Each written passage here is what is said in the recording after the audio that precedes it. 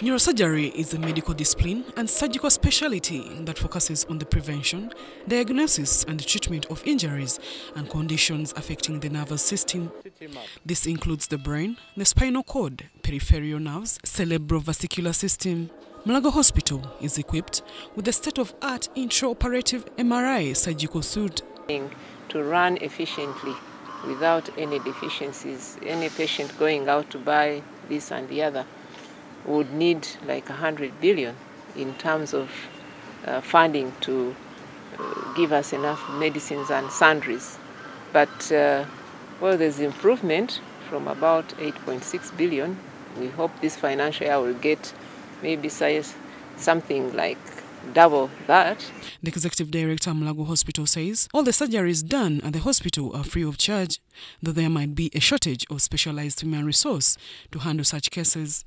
More neurosurgeons, more anesthesiologists, more theatre nurses, more ICU nurses and intensivists to take care of these patients. So there's need to have more capacity like in other hospitals that are similar to what we have in Mulago National Referral Hospital, so that these patients are worked on as soon as possible.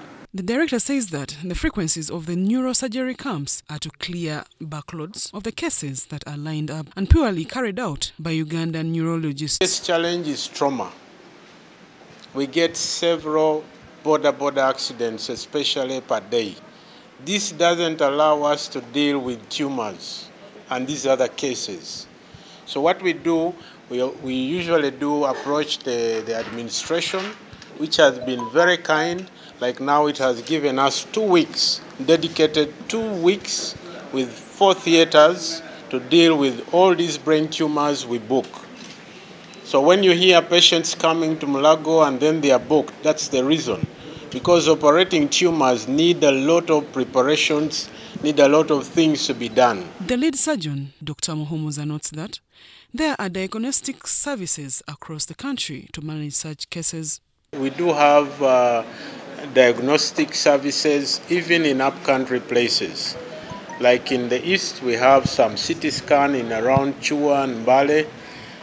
In the west, we have in Mbarara, I think Masaka and Kabale, and I think also in the north. So when these CT scans are more, the doctors are able to diagnose the patients much earlier. Some of the signs and symptoms of brain tumor include: the brain is in a rigid bony cage.